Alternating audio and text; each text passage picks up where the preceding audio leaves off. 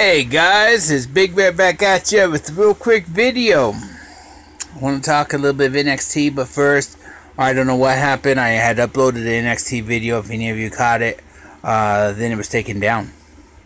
Doesn't make no sense. I don't know what's going on. I haven't been getting notifications like I should. I don't know if there's something going on with YouTube itself. Not for sure, but anyways, who cares? I'm moving on and I'm redoing the video. I don't have it with me no more, so I'm gonna redo it from the start. Okay, we're gonna go ahead and get started off. The show started off with the perfect 10. Ty Dillinger coming down. You figure if the perfect 10's coming down, the show's gonna be perfect 10. It wasn't quite a perfect 10, but it was a pretty good show. It was not too bad. Ty Dillinger took on Buddy Murphy. I thought it was a very good match. I mean, there were a few mistakes throughout the match. You saw noticeable mistakes, but nothing that really threw you off in the match. It was actually a really good match, back and forth, good action. I'm not going to criticize it too much. They did mention in commentary that guys like Buddy Murphy and other guys that will be fighting throughout the night, they got a chance to step up now with wrestlers moving on, to the main roster like Finn Balor and these guys, and more to come. You figure Samoa Joe's going to eventually get the call up. He's going to be on the main roster eventually. Nakamura eventually after his title run. You're going to see some of these guys get called up. Then, these other guys have to step up and become those new faces for the company. So it's going to be interesting to watch. Ty Dillinger went on to win, so that was a pretty good match. I did like the fact that they got Buddy Murphy kind of getting his head, doing the 10, 10, 10 chant. Then Ty Dillinger comes back and does it, and does the 10, 10, 10 chant. It's pretty cool. Ciampa's interview, he was talking about Gargano's injury, and saying that the Revival pretty much was trying to take out the career. Well, you mentioned the Revival, here they come. They take Ciampa all the way to the ring, beat him down. Left him laying there outside the ring. They get on the microphone, talk about how he's trying to be a tough guy, how he's acting tough, and then what does Ciampa do? He gets up, he gets back in the ring, and he gets dropped one more time. They leave. I don't know what they're building to. I don't know if they're building to a rematch from NXT TakeOver Brooklyn, or if they're building to maybe TM61, maybe the Authors of Pain. I would like to see some teams get pushed before the Authors of Pain get their title shot, so that you can see some good competition in that.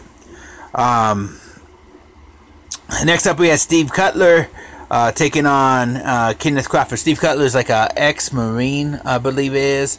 This was a very good match. You saw talent here, especially from Crawford. Even in a losing effort, yes, Cutler won, but even in a losing effort, you saw some talent. You saw some action, some high flying. Again, guys that got to step up.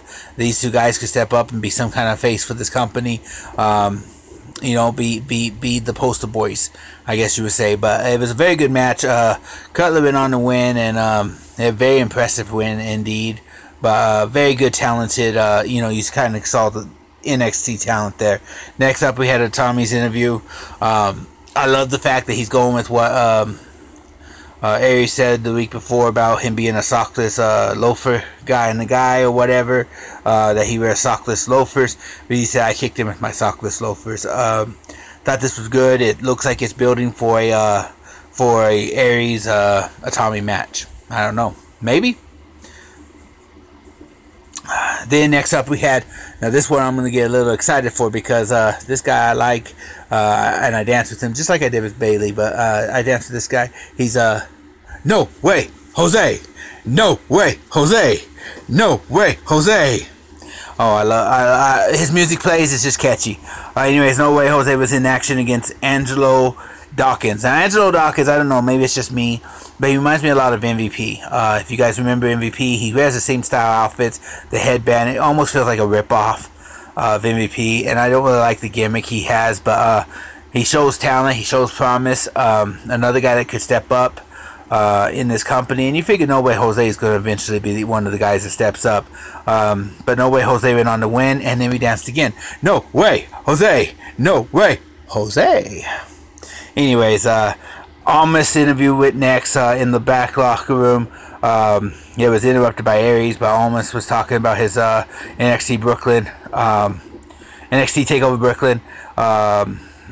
Austin Aries comes up complaining about how he's neglected in the company. He's taken for granted that he just got done beating No Way Jose at NXT TakeOver Brooklyn. But no one's really paying him any respect. So Almas challenges him to a match. He says, well, he's talking about his ear, how a Tommy popped out his ear, eardrum, or busted his eardrum, whatever. And he goes, I can't hear you, what? And he said again, what? And walks off. I think this is building for the Tommy Aries matchup, but I could see this next pay-per-view being Almas versus Aries, and then Aries winning again, and Tommy coming down and doing exactly what he did at TakeOver Brooklyn, and building for future pay-per-view. And if that happens, I called it. Remember that, I called it. If it doesn't happen, I never called it. It was someone else. Just make up a name. Anyways, Liv Morgan's next against Aaliyah. Liv Morgan reminds me a lot of Carmella, and I don't usually like remakes or rip-offs or whatever, but I kind of like this character. If they had a women's tag team division, I could see Carmella and Liv Morgan being a tag team together. It was a very good match. It's a great way to show off your NXT women, which is going to have to build. You got Ember Moon and Ascara. You know what I'm saying. But anyways, you got them, and your women's division took a big hit with losing Bayley and losing Nia Jax, and before that you had all those other women that went up. So yeah, these two girls have a shot to kind of show off this stuff. Next up we had No Way Jose. No Way Jose. That's right. He's walking through the locker room, kind of singing to himself. They stopped him for an interview about his win when I don't know why I almost said that, but anyways, Bobby Roode comes around the corner, walks up to him. He stares at him from toe all the way up to head, and he says 2 words: "Nice head," and walks off. Don't know. It was kind of creepy. It was weird. What is that? Well, I mean, I don't know. Anyways, next up we had Nakamura speaking for the first time since winning the NXT title. That's right, Nakamura is your champ. Get used to that, because Nakamura owns the title. And he owned it in a good fashion. Anyways, he comes down to talk. I love his entrance. A couple quotes from when he was talking. He did first off, when he got in the ring, the fans were in a chanting mood. Nakamura, and then they clapped. Nakamura, clap again. But anyways, they did that for a little while. Then they changed it to "You deserve it. You deserve it."